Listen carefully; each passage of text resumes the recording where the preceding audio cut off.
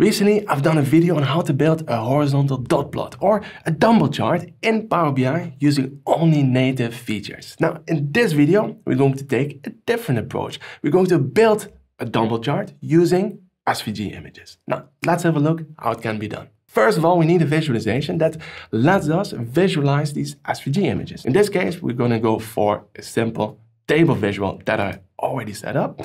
And the special thing about a Dumble chart is that it really focuses on showing the differences between two series for multiple items. And to show SVG images in Power BI, we can use measures. What you still need to do is take that measure, then go to Measure Tools, and then here for Data Category, there we need to say that this is an image URL. And that looks exactly like I want it to look like. Okay, now we have dots. Now, the next thing that we need to do is, well, place in a second dot. And ta-da, we have now 2 dots for every item. Okay, now the missing part is still the line. So one more element that we need to create. And ta-da, we have a line between the dots. Perfect. Now let's go back because I don't want this line to be in the front. So the position in the code matters. So that means if we take that line, all right, for the line, and we position it up by selecting the line, holding the Alt key and then upward arrow, you see, it moves up. And there you go. Here we have our horizontal dot plot, our Dumble chart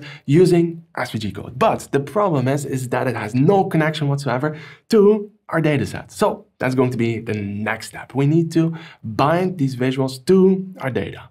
Now, of course, we need to do this in our measure as well. So let's go back. Now, basically, all comes down to figuring out the actual values of our 2 series for the different items. Now, the 2 series that we have over here are the actual sales versus the forecasted sales. The items that we have are by subcategory, and then we can use those actual values and figure out where to plot them in a range that, well, is based or related to the SVG width of 250. Now, let's go over all of the steps that are necessary, starting off with figuring out the maximum and minimum of the values that are displayed for our subcategories. All right, perfect. So now we have our Dumble chart and it's nicely bound to our data. So the Dumble charts actually make sense.